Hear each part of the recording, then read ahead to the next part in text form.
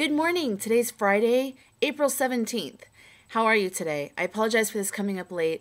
Things are going to start getting really busy for me at my job, and so I'm probably going to have to record these earlier in the week because last night I was at work really late and my brain was fried and there was no way I had any positive thoughts other than bed. Like, that's all I could think about was like B-E-D.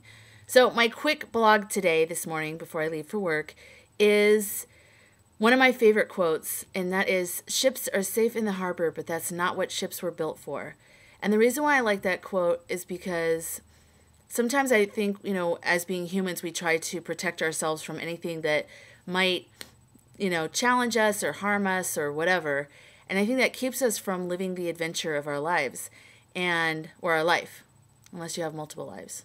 I try to remind myself of that because I have this perfectionistic thing where I don't want to tarnish anything. I want to keep everything kind of whatever. I don't know how to describe it, but if you're like me, you understand exactly what I'm saying right now.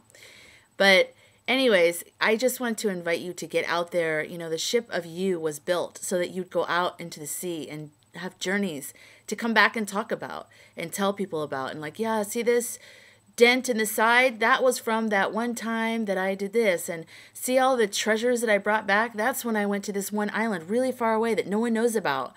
And so there's things like that in life. So I just invite you to think about your life more as an adventure and something to engage yourself in, as opposed to reading about it or watching it or whatever. Go out there, get banged up, and pick up buried treasures, because you're going to come back a richer person for it. You guys have a wonderful weekend, and I will see you next week. Bye-bye.